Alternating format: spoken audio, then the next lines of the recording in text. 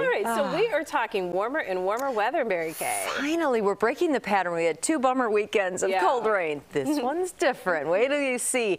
And in fact, we are going to have cooler conditions lakeside for the next few days. Water temperature of Lake Michigan is still holding at 48 degrees, so that makes it feel a lot cooler if you're standing near the shore.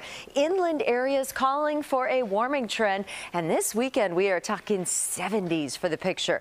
Now, late in the weekend and especially early next week, an unsettled pattern will develop with showers and thunderstorms likely. But for right now, we have 48 degrees, great visibility across the city. Winds have died down too. They've been out of the east, kind of stiff during the day. Now they're at 6 miles per hour. So the winds will start to relax tonight as high pressure moves in. This weak disturbance from Wisconsin trying to drag through some clouds. Those are starting to break up as well because this ridge of high pressure, the air under it is sinking and drying, and it's drifting closer to Chicago. So that's sort of blocking this system from Wisconsin to make any progress. So for tonight, it's just going to be fair and cool. 42 for the overnight low. Those inland areas, though, especially near the Fox River Valley, we could see a little bit of patchy frost. And then as we go during the day tomorrow, I think we will pick up a light lake breeze. So you really have to be close to the immediate shore to feel that change. About 66 tomorrow